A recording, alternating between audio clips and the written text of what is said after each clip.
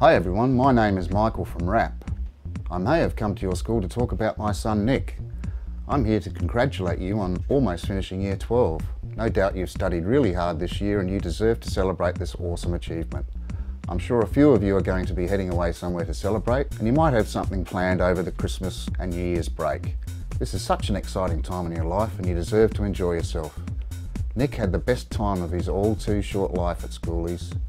So remember to travel safely on any end of school trips, because you don't want to remember this time in your life for all the wrong reasons. Hopefully you remembered from your RAP presentation that road safety is everyone's responsibility. But did you know that as young people you make up 12% of the population, yet account for 27% of road fatalities and almost a third of serious injuries? Chas here from RAP. SA's leading the way in reducing the road toll in 16 and 19-year-olds because you guys are putting your hands up to look after your mates. RAP is about having a great attitude and being a responsible road user. Remember, you get to choose the risk, but you don't get to choose the consequence. Let's own road safety. Drive straight, put your hand up to be the deso. Make sure everyone has their seatbelts on and stick to the speed limits. Don't be distracted. As road users, let's use our concentration and common sense. Passengers, play your part. Pedestrians, don't be distracted when crossing roads. Headphones out and keep your phone in your pocket. And lastly, remember to plan your transport if you're heading out. A lot of people plan a road trip as part of an end-of-school getaway or for New Year's celebrations.